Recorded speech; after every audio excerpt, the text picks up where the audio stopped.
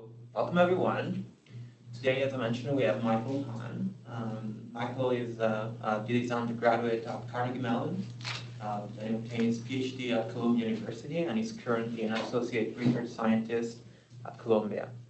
Michael is an expert in solid physics, observation, and also plasma physics, and he's also working on experiments. And today, Michael will tell us why the solar corona is so hot. Okay, Michael, take it away. All right, thank you. Thanks for inviting me here to get to talk. I'm going to talk about Alfven wave damping and heating in the solar corona. And my focus is going to be, I'd like to tell you a little bit about a few of the current problems that we're working on related to this. Before I get started, I should acknowledge my collaborators. At Columbia, my longtime colleague Daniel and my group members, I had two postdocs who contributed to this project. Dusita worked on some of the atomic physics experiments that I'll mention a little bit about, and Shayak was working on our plasma physics experiments, and Stefan and Garima are the current postdocs in my group. Mabuba is a theorist who I've been working with on collaboration about looking at density fluctuations in the corona and their influence on Alfven waves. I'll tell you a little bit about that. Enrico and Elka have been collaborating on some of our observations. We do our plasma experiments with the group at UCLA and our atomic physics experiments with the group at Livermore. And also thanks to NASA, DOE, and NSF for supporting us. So you are, I suppose, all familiar with the coronal heating problem, but the basic idea, the photosphere of the sun, when you go outside and look at the sun, you see the photosphere, it is 6,000 degrees. The corona above it is 1,000,000 degrees, and the question is, how does the corona get to be 1,000,000 degrees? Why is it so hot? What is the non-thermal heating mechanism that brings energy from the photosphere into the corona? There are several major structures of the corona. There's the quiet sun, which are the looping magnetic fields, the quiescent loops of magnetic field. And then there are these coronal holes, which are the areas where the magnetic field stretches far off into interplanetary space. Those are the source of the fast solar wind. There are also these active regions above the sunspots. And the work that I'm going to talk about is most relevant to the quiet sun and the coronal holes. The active regions probably require additional processes to input energy. The basic idea of coronal heating is that everyone agrees that the energy source is the turbulent fluid motion in the outer convection zone. So there's mechanical energy in this fluid motion. And what this motion does is it jostles magnetic field lines around, and this transfers energy to the corona. One way it does that is by you can rearrange the magnetic field lines into stress configurations where they reconnect, releasing the energy stored in the fields. Or these motions in the photosphere can wiggle the magnetic field lines and excite waves that travel up into the corona, carrying energy with them. I'm going to focus on wave heating. Waves, we know, are found throughout the corona. In particular, I'm going to talk about Alfven waves, which are a wave where the magnetic field and the plasma are moving together. And these Alfven waves, if they are damped, then they can heat the plasma. So a problem has been to show whether or not they're damped close enough to the sun. If you just think about the effect of collisions, viscosity, and resistivity on the waves, they would get quite far away from the sun before damping, and so they wouldn't be an efficient heating mechanism. They would just carry the energy out into interplanetary space. So they need to be damped close to the sun, below about 2 solar radii. And then downward heat conduction will fill the corona with heat and create a sharp transition region. One of our major results has been to look at the amplitudes of these waves and show that they are in fact damped pretty close to the sun. So these measurements were made by looking at spectra of the sun and looking at the widths of the spectral lines. So the widths of the lines are broadened by the Doppler motions of the waves, so we can measure the wave amplitudes. This is the non-thermal velocity. This is essentially the wave amplitude as a function of distance. And the colored points here are our data, and then the solid curve is our average. So these are some different spectral lines. We measured the line shapes and inferred these amplitudes. If the waves are not damped, then since density is decreasing above the sun, the amplitude needs to increase in order that the waves carry the same amount of energy. And it turns out that the dependence should be like Alfven wave amplitude goes like density to the -1/4. So this dashed curve here is what you expect for energy-conserving waves. And we see that the amplitudes fall off of that curve somewhere between 1.1 and 1.2 solar radii. So we can estimate the energy they carry, and there's enough to heat the corona. And they're damped close to the sun. Other people have also been looking at this, and their observations support ours, so I think that people believe this now. So that leads to some of the coronal heating problems that I want to talk about today, which are, we're interested in knowing what causes the wave damping. I want to talk about reflection and turbulence and the possible influence of density fluctuations in the corona on promoting reflections and turbulence. Phase mixing, another wave damping mechanism. Phase mixing depends on the density structure of the corona, which we don't understand very well. So I'll talk about some atomic data to improve our knowledge of that. And then there are some properties of the waves that we don't know very well either, the perpendicular wave number or the exact Alfvenic wave mode. So I will talk about some ways in the future where we will try to measure what those are. So let me start with looking at reflection and turbulence and the influence of density fluctuations. There are density fluctuations in the corona. Part of them might come from acoustic waves, compressive waves, and part of it might just come from things that are erupting and going into the corona. So we would like to quantify these density fluctuations and then put them into a model in order to understand what is their influence on promoting Alfvenic turbulence in the corona. We looked at observations from SWAP.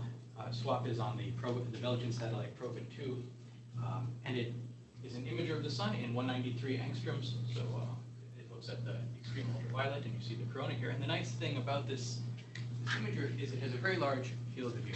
The corners here go out to about 2 solar radii.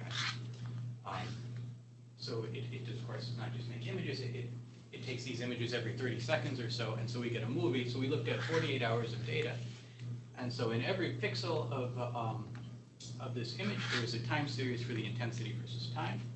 And I'm going to focus on this region looking below this coronal hole along the central meridian. This happens to be in an interplume region, which is a slightly less dense region of the coronal hole. The circles on this plot, the inner boundary represents the boundary within which we're able to do our analysis, and the outer boundary here is, I'll describe it in a minute. We use this to quantify the uncertainties or the noise from the detector. So we take these time series of intensities from all these pixels, and look, these intensities have fluctuations that depend on several things. The total RMS intensity fluctuation that we measure depends on the real fluctuations in the corona. This is what we want to measure. If we can measure the intensity fluctuations, we can infer the density fluctuations. But the measured fluctuations also include fluctuations due to counting statistics, detector noise, and real fluctuations from the solar disk. These are changes in the solar disk, brightenings and such that become reflected in the corona by the point spread function of the instrument. So we needed to account for all these different kinds of noise. The counting statistics we can do because we measure the average intensity and take the square root of the number of photons, and so we can subtract this off. To get the detector noise and the stray light noise, we use the corners of those images. So we assume that in those corners, there's no real emission, and all of the fluctuations in the corners are due to some kind of noise, and then we can subtract that off from the rest of our data. And so the result is that we measure the intensity fluctuations, and then from that we can get the density fluctuations. Now, the corona is an optically thin, collisionally excited plasma.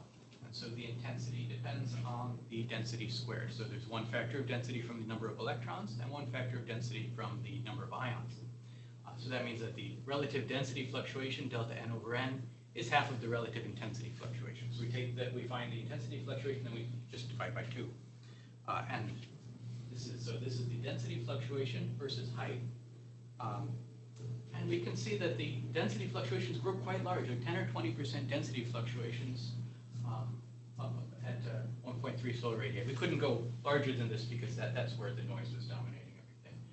Even here, the error bars are large, but I think the trend is pretty good. There's 2 curves. There's a black and a red curve because when you're measuring a fluctuation, you have to pick what is the fluctuation relative to. So just to control for systematics, we looked at fluctuations relative to the previous 20 minutes of data, which we consider a running difference, and then compared to the average of the whole data set, just to see what difference it makes. And there are some minor differences close to the sun, but the basic trend is the same. So the story here is density fluctuations are increasing as you go away from the sun. And they seem to really start turning on between 1.1 and 1.2 solar radii, which is the same region where we saw our Alfven waves were starting to be damped. And so this makes us wonder, maybe these two things are related to one another. There is a couple of ways in which these can be related. One is particularly interesting in that the Alfven waves may be directly making density fluctuations. So there is a parametric instability of Alfven waves in which the pump Alfven wave, the outward going Alfven wave, couples to a density fluctuation in the plasma and generates two daughter Alfven waves, one that propagates outward and one that propagates inward. So it's a nonlinear three-way interaction. Shoda et al. In this MHD model, they predicted the density fluctuation amplitude due to parametric instability of Alfven waves. So here, they're on a logarithmic scale, and I was showing a linear scale, but the height range we're talking about is right in here. And you can see that a 10 or 20% density fluctuation is consistent with their predictions, depending on the value of this parameter lambda naught. Lambda naught here is the thing in turbulence, we call this the perpendicular correlation length. I think if you're thinking of a wave, this is the perpendicular wavelength of the wave. And so you can see this perpendicular wavelength of the wave is basically the size of the antenna. I'll show when I show some experimental results later, you can see it clearly. But this quantity is uncertain to at least 4 orders of magnitude, which is why they considered 4 orders of magnitude of the value of this parameter, and probably it's even more uncertain than that, some people would say. So this is something that we would like to measure, this lambda naught. But anyway, parametric instability could be causing these density fluctuations. Even if the density fluctuations aren't there due to parametric instability, we still expect them to influence the Alfven waves. Alfven waves are expected to be reflected from these density fluctuations. So you mentioned these density fluctuations creating a kind of a corrugated plasma, and the Alfven waves are running into this. And those density fluctuations create a change in the refractive index of the plasma, which should cause reflection of the Alfven waves. And then the counterpropagating Alfven waves should generate turbulence. This is a model that I've been working on with Mabu as Gary Targey's model, and what we have been doing is collaborating to put observationally motivated density fluctuations into the model and see what their influence is on the Alfven wave turbulent heating rate. On the left is a smooth model. So this is a model with no density fluctuations, just a scale height change in the magnetic field and the density.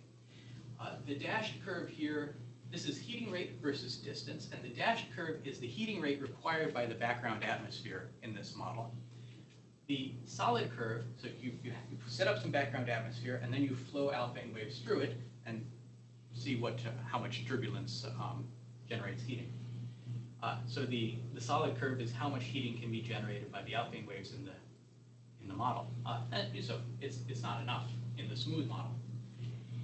But if you put in density fluctuations at the level that we see in the observations, now here the blue curve is what's required by the atmosphere, and the black curve is what is provided by the waves, and now there's enough energy in the Alfven waves, enough reflection to cause the heating. So there's always enough energy in the outward going waves, but you have to reflect them efficiently enough to create this turbulent heating rate. So these density we should think about the Alfven waves bouncing off of the turbulence? Is that off the density fluctuations? Yeah, the idea is the Alfven waves are bouncing off these density fluctuations, and then it's the outward going and backward propagating Alfven waves that's to the turbulent gas. Right. So that's what's happening. Okay.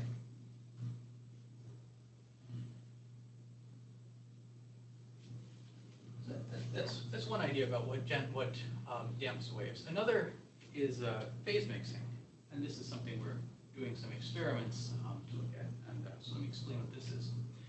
The solar magnetic field is organized into flux tubes. So if you look at the photosphere of the sun, there are these convection cells, and the convection pushes the magnetic field to the edge of the convection cells. Here's a magnetogram. These solid lines are showing the edges of the supergranules, which are the convection cells. And the grayscale is showing where the magnetic field is concentrated, white being positive, black being negative. So this forms the magnetic network. If you look at this from the side, what it looks like is in the photosphere, all the magnetic fields are concentrated in these small flux elements. As you go up into the atmosphere, the magnetic pressure dominates over the fluid pressure, and these flux tubes expand, and so they're bumping up against one another in the corona.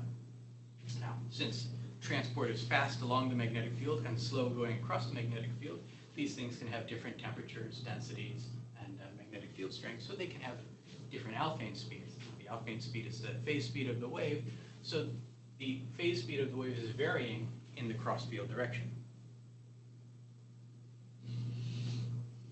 It's just a kind of a cartoon of what it might look like in the corona. I think that the person who drew this had in mind in the interplanetary space, but you still kind of have this picture of all these little cells from these different magnetic flux tubes or magnetic funnels in the corona all bumping up against one another, and you have these Alfven waves flowing through that.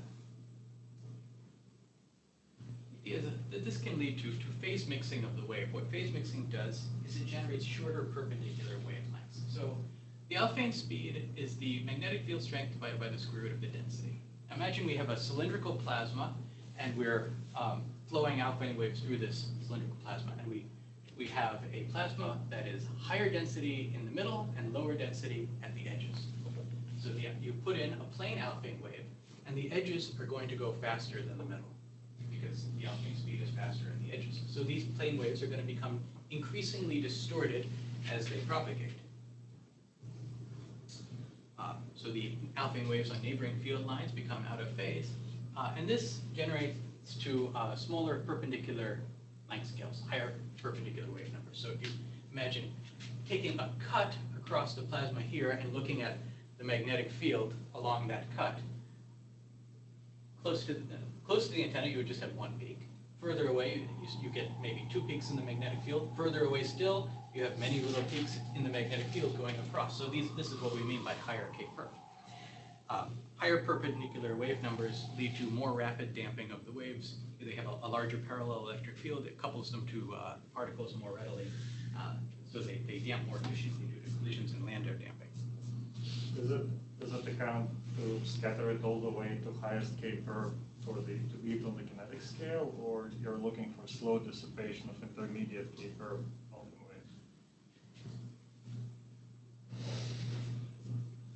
waves? I don't think it needs to get all the way down to like a gyro radius to start increasing the damping rate of the waves, because you're changing the nature of the Alfven waves from a pure MHD, infinite perpendicular wavelength wave to one where you're thinking about kinetic theory anyway, and so you're getting that.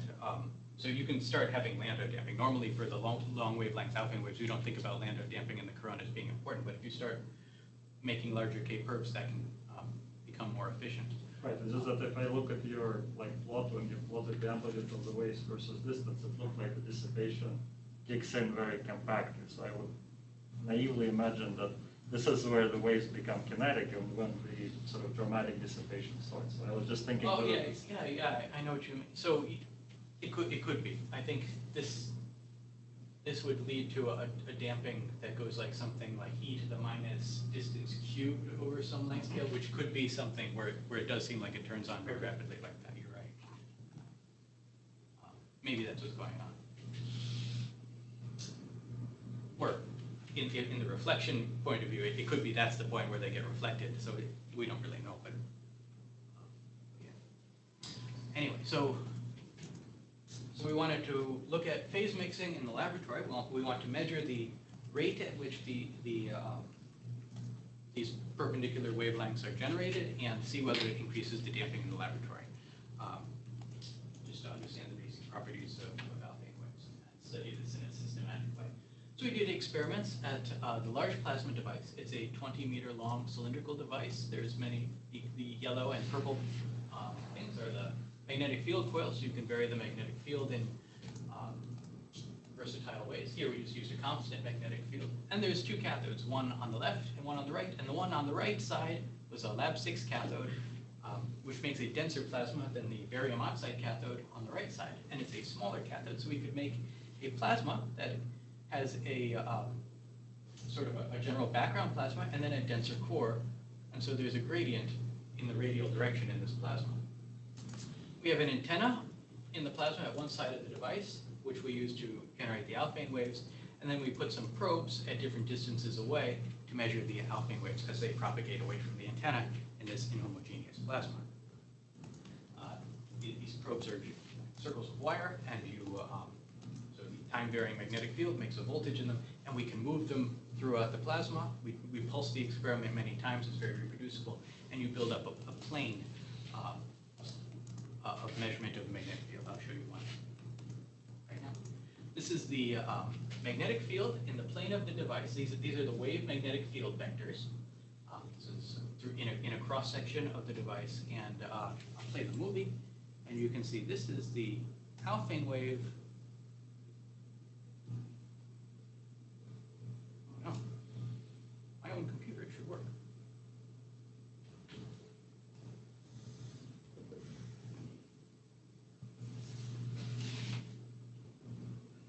There it goes. So you can see this is the Alfven wave.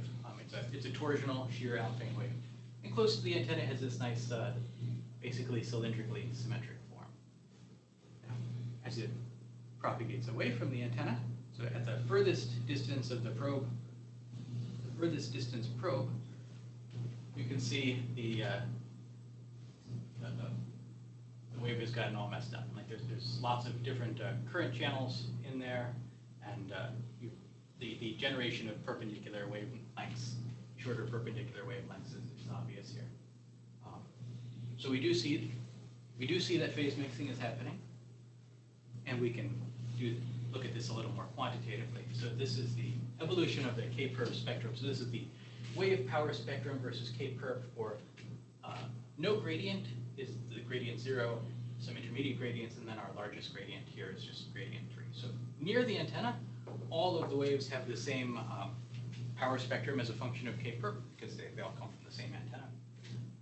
As you get further away from the antenna, the power spectrum spreads out, the energy goes to higher K-perps, which is what phase mixing is supposed to do. And does that actually lead to increased wave damping? We see that it does. So this is the wave energy versus distance.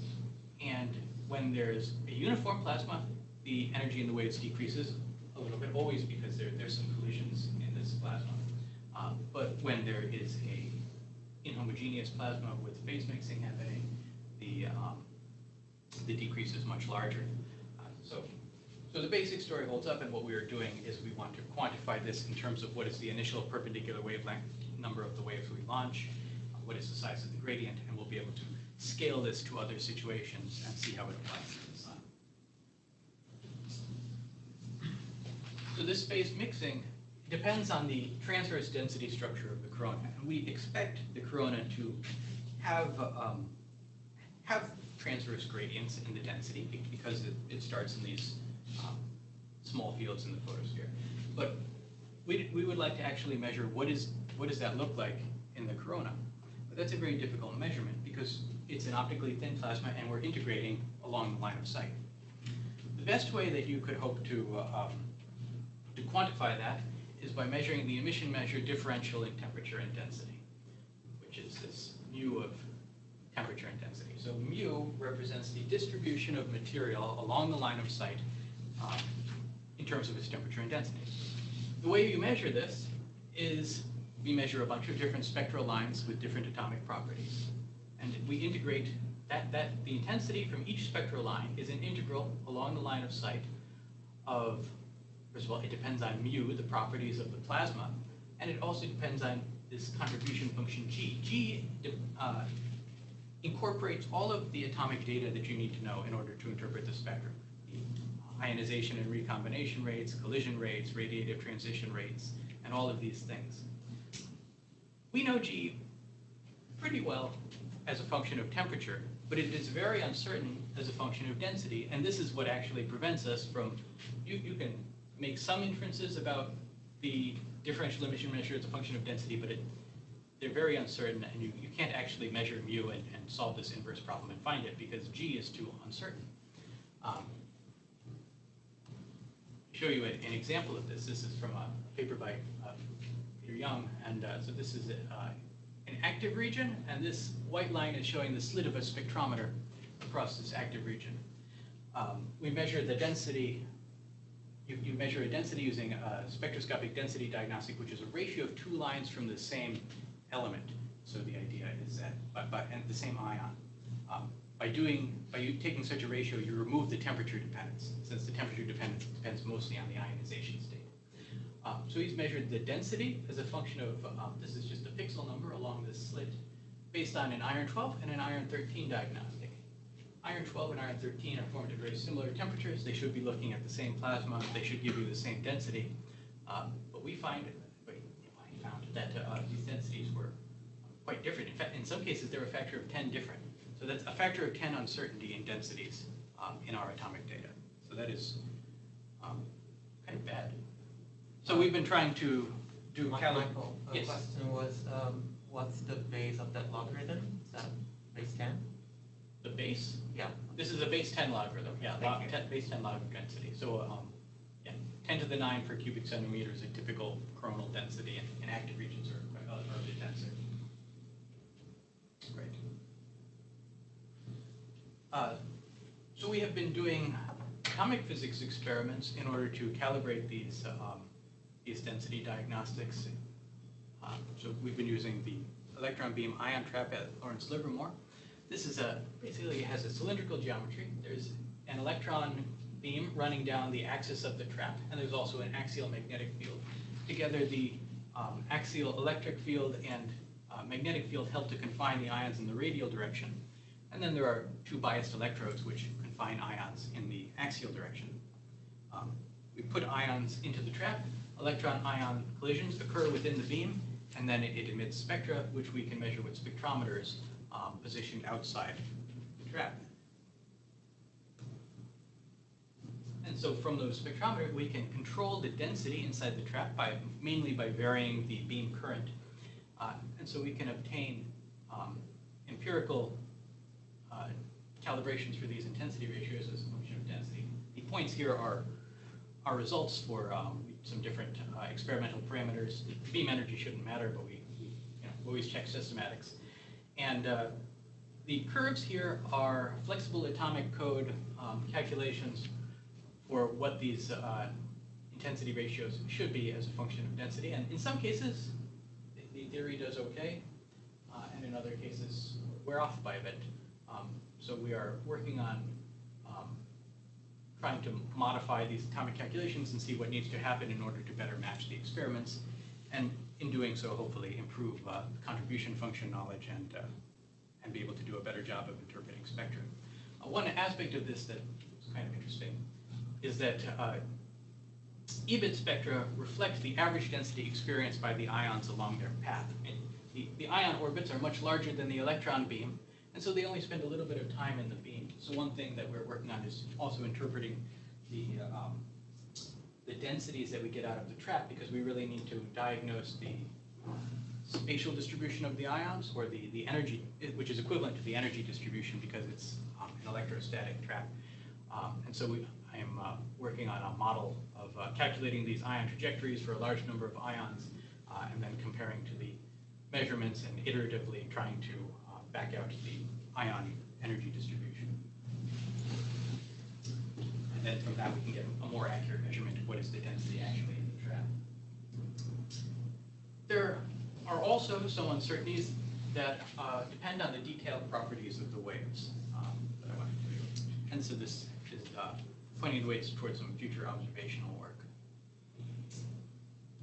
So talked about the perpendicular wave number. It came up in two contexts. One is, what is this rate of phase mixing, or parametric instability, and also in the phase mixing rate. The phase mixing rate should depend on what is the initial perpendicular wave number of the waves, and how does it compare to the perpendicular gradient scale lengths. In the experiment, this length scale is obvious. This is the perpendicular wavelength. Okay, that's rough. You actually need to do some kind of a Fourier Bessel series, and then there's a spectrum of wavelengths, but okay, it's 20 centimeters in the experiment. But we have no idea what it is in the sun. This is the thing that was uncertain by 4 orders of magnitude in Shoda's model. So we would like to measure this perpendicular wavelength of the sun. Another issue that is sort of similar in terms of it's something that is just not spatially resolved in the sun is we don't know what is the exact form of the wave modes. There's two kind of wave modes that solar physicists call Alfven modes. There's the kink mode, which is really a fast mode, where the flux tube shifts side to side. And there's the torsional Alfven wave, which looks a bit more like the one in the experiment, where you have a twisting of the magnetic fields within the same magnetic flux surface. You can't distinguish these through measurements of the line width, and both modes are probably present in the corona. There are some indications of that. If you look at images of the corona, if you look at movies, you can see the kink modes. So imagine you take a line across an image of the corona. Here's the Alfven corona, and take this line at several different times in the movie and stack them up to make a time distance plot, and it will look something like this. So here's the position along this line, and the y-axis here is time, and so you can see the motions of things that are wiggling back and forth. So these are kink modes. So we know there are kink modes. It's very difficult to quantify exactly how many because due to the spatial resolution, you only see the ones that are large enough to cross a couple of pixels. So maybe there are more. We can also tell that there are probably torsional waves. If you look in the transition region and the chromosphere, you can see twisting structures. This is from a paper where they looked at the line profile of a magnesium-2 line in the chromosphere. So you take the intensity on the blue side and subtract the intensity on the red side, and you can tell whether you're seeing red shifts or blue shifts. And so here's an observation. This is looking down onto the solar disk. So you're seeing the chromosphere, and there's a lot of red stuff next to blue stuff, which implies that there's something moving towards you and something right next to it moving away, which implies a twisting structure. And these kind of twisting motions are the sort of thing that would lead to torsional Alfven waves in the corona. But again, we don't have a good quantification of how much, and this affects their damping. It also affects estimates of how much energy they carry, because the distribution of energy in the transverse direction depends on the wave mode. Our plan is to get measurements of these things using DKIST observations. So DKIST is a new 4-meter solar telescope dedicated to solar physics. It's a major observatory, billions of dollars, and it's going to be the next big thing in solar physics. And it has several instruments that are designed for high spatial resolution and high time resolution. So for example, there is the DL-NIRS instrument, diffraction limited near infrared spectral polarimeter. So it does polarimetry in addition to spectra. This instrument finds two-dimensional spectra. So it uses an array of fiber optics to take each pixel and turn it into a slit so that you can get the spectra from it. So we will have 0.03 arc-second spatial resolution, which is large compared to the images I've shown before are 1 arc-second spatial resolution.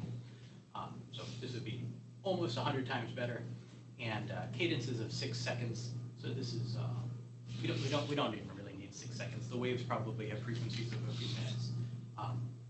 So we will have enough time resolution to measure the waves and enough spatial resolution to look at the transverse profiles across the wave. So if you want to measure, for example, the perpendicular wavelength, we would want to look in the direction across where we see the oscillation and look at the coherence of the wave in that direction, and we will be able to do that.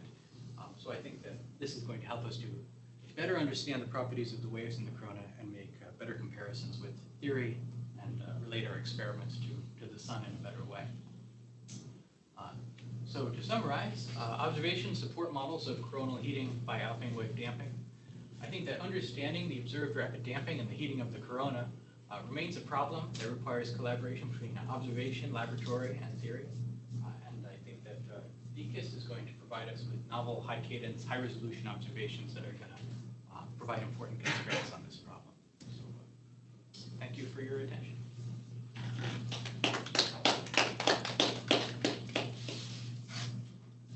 Thank you, Michael. Questions for Michael? So in this phase mixing experiment, how, Maybe you Probably want to get your mic might, for people on the. keep it- yeah. in the phase mixing experiment, how collisional the plasma was? I think there's about one, I have a backup slide somewhere that I can. Oh, I didn't put the collisionality on it. Okay, I think the ratio of the collision rate to the wave frequency is about 1. So. Okay.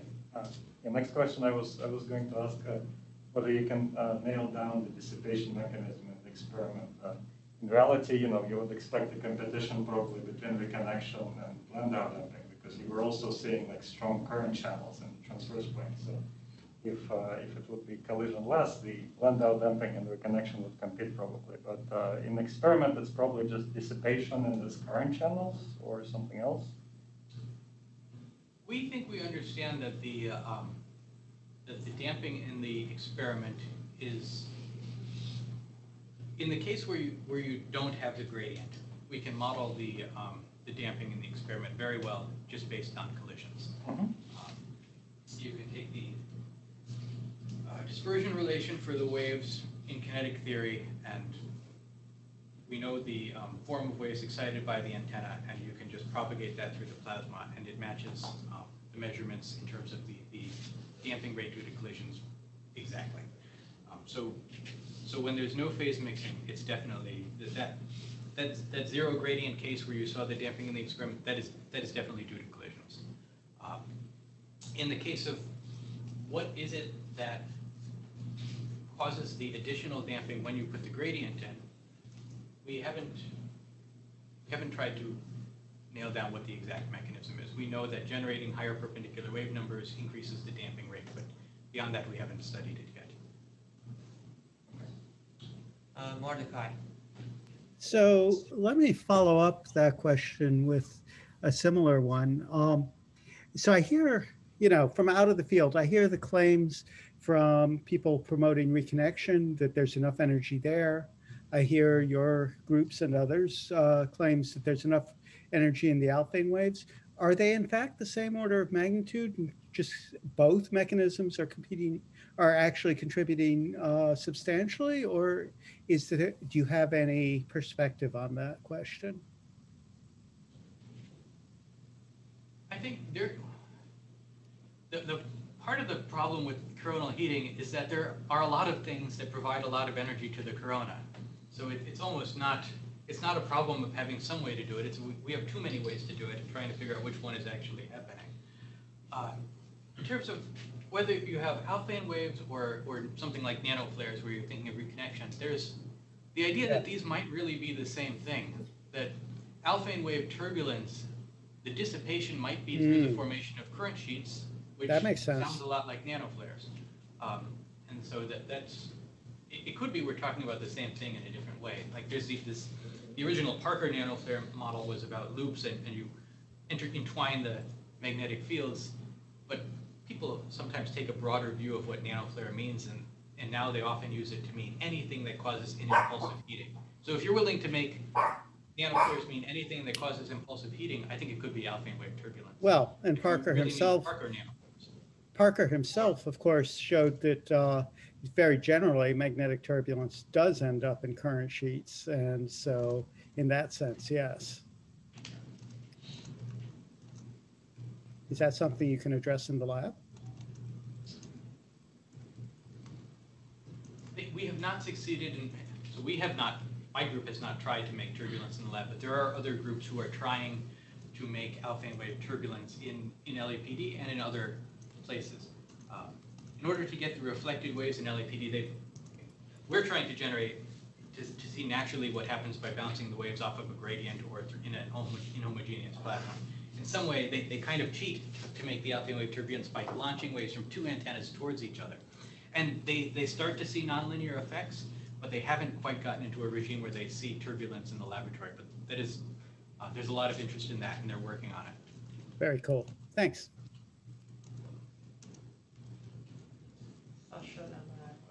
Sasha and David. Maybe a quick follow-up question. Like, your experiment, as you correctly mentioned, shows like a dissipation in a more or less uniform background. From observations, could you pin down sort of the level of strength of turbulence at that point where the abrupt dissipation happens?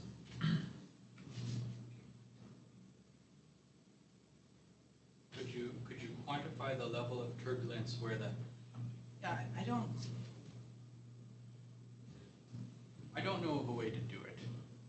You could say we're going to look at the non-thermal broadening of the lines, which is like the turbulent broadening, but we've already said maybe the turbulent broadening is the wave, so it could be, how would you tell the difference between broadening due to a wave and due to turbulence?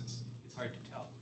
I mean, in your experiment, you can pin down this. You measure the amplitude of the wave versus the background field that's much less than 1. So if you would have a measure of the turbulent component in B versus the guiding B, you could probably tell the difference. I agree with lines, it's probably very different. Yeah, it's difficult to measure magnetic fields in the corona. This is one of the things that DECIS is trying to do with all these spectropolarimeters, is to measure magnetic fields in the corona. I'm not sure it will be, I mean, the methods have never been tried because it's been an ongoing, it's one of the big problems in observational solar physics is to measure the coronal magnetic field. And maybe they'll do a good enough job that you can measure magnetic field fluctuations. One thing that maybe is related is we've thought about trying to better quantify the shape of the spectral lines. So with the work that I've done so far, we've been using, like on Hinode, the instrumental broadening, the diffraction in the instrument is of the same order as the thermal and non-thermal broadening. With DECIS, partially because it has very good resolution and huge spectrometers, and also partially because it's looking in the infrared where the lines are much broader to begin with, the spectral resolution is much smaller than the expected line widths. So we'll be able to measure in more detail the shape of the lines. There are indications now, we've done some projects on looking at the shape of the lines, that they're not Gaussian, that they have broader tails, and they might be more consistent with like a kappa distribution. And then the question is this due to the distribution of the ion, the microscopic distribution of the ions, or due to turbulence? So turbulence, you expect to get some kind of a power law velocity distribution, which would create broad tails. So if we can measure several ions from different elements so that they have different masses, so that we can separate out what's due to fluid motions and what's due to the microscopic motions of each individual ion species, we might be able to quantify turbulence in this way by looking at how the shape of the line varies among the different species. So another DECIS project. We'll have to see if it works. To go back to beginning of your talk, you were looking at the fluctuations in terms of the variance, the fluctuations in the intensity. Yeah. And you got measurements of what effectively is sort of the 2-point function, right? Because it's the RMS fluctuations, a function of height. Right. I wonder if you have the information to look at effectively higher point statistics. You know, when you get to the level of 10 or 20% fluctuations, I suspect that the fluctuations could be non-Gaussian. And in some ways, you know, I can write that, say, now look at delta I cubed, measure delta I, you know, go look at higher moments. And in some ways, I think that may help distinguish between mode-mode coupling, which is only important, you know, which will dominate in the weak regime, and going to the fully nonlinear limit where you have, you know, dissipation on in filaments and things like that, sheets. So you're talking about look at the statistical distribution of the fluctuations as a function Yep. of height. It's an interesting idea. Yeah, I'll look at it. Michael, I have a question for you. So you talked about this mechanism of heating, and they all rely ultimately on the existence of turbulence and some level of magnetism. So these are probably very common features of stellar surfaces. And so I was wondering if you thought about extension of this idea of heating coronas around stars to other stellar types, and what that will imply for observation, for example, of higher energy emission from stars.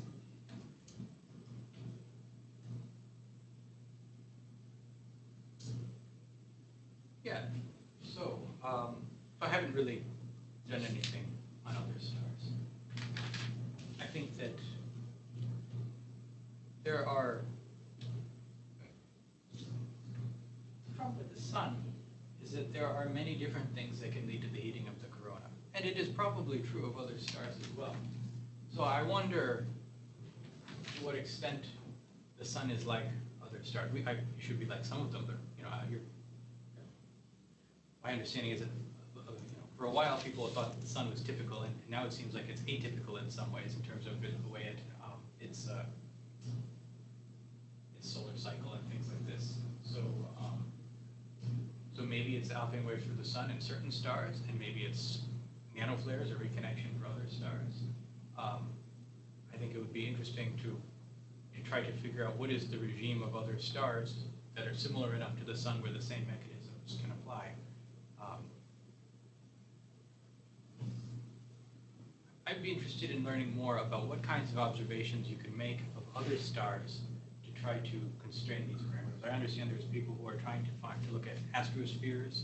I don't think that's quite high enough resolution to really look at things. I think you've got some kind of, for other stars, from what I know, you have like the total X-ray flux or something like that, and that's the level of information we're at. And I don't know if that's enough constraint to say Alfven waves. Maybe if you have some model for what the star looks like, you could predict how many Alfven waves, and then you could say whether it's relevant or not. Anyway, I'm making things up because, I don't know, but it would be interesting to talk about.